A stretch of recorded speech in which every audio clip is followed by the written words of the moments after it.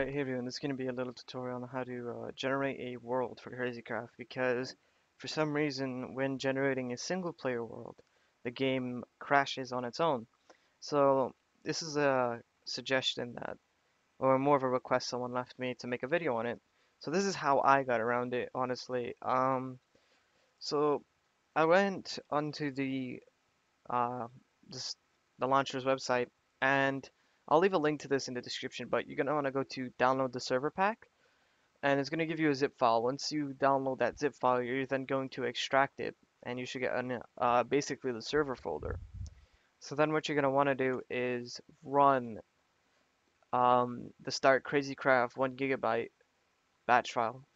And once it generates a world, you can then shut down the server. Just type stop into the console and it will close. Then you're gonna have a world folder inside here. Well, inside this folder. So what you're gonna want to do with that world folder is you're gonna want to put it in the location of your crazycraft. So how you do that is you're gonna do Windows key R, which will bring up the run prompt.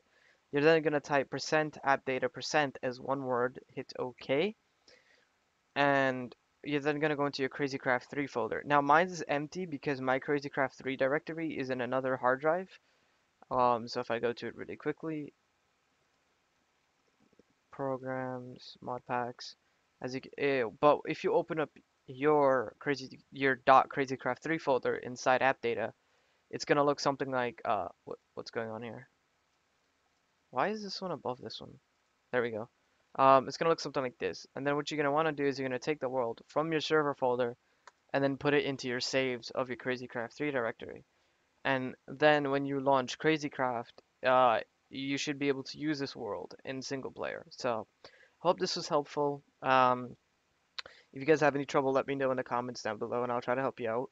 And I guess I'll see you guys in the next one. And if you enjoyed, be sure to like and subscribe.